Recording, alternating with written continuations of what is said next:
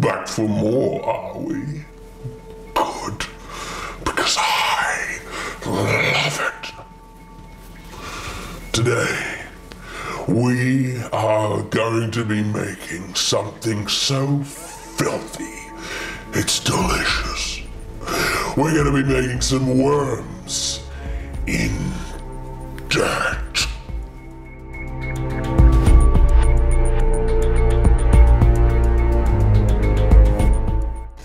So the first thing we're going to do to get started on our worms in dirt, just in some raging, boiling water, I'm going to be putting in these skinless hot dogs. Now they just have to be warmed through. We're only going to be popping them in for about a minute. If you wanted to skin your own, then by all means do it. I don't care.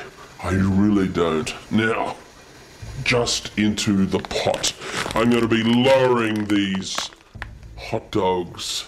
Oh yes, boiling water and meat supper. Now if your hot dogs aren't cooked already, obviously follow the packet directions. Are you that stupid? So now we're going to be performing an operation. Probably an operation Bob the Butcher's wife would love to do to him at times. We're going to be cutting up, slicing open these hot dogs until we get worm shapes. So we're going to be cutting them into long strips. So first of all, make an incision here and cut slowly. Savor the moment all the way down, and then cut again down the middle. And you get the idea, you simpleton.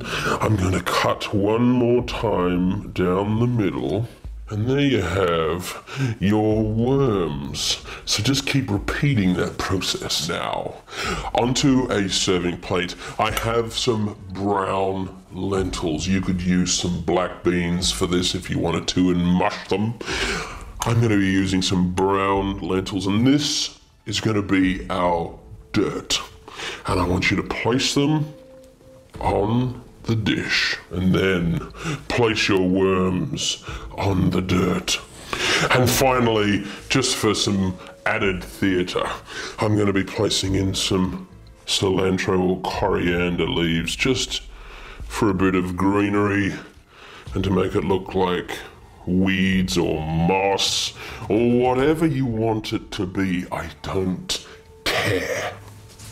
And there you have it, my loyal minions. Worms in dirt.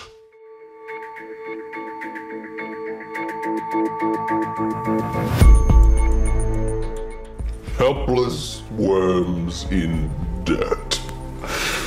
I know a few people like that. Shall we try one of these worms? Of course we will.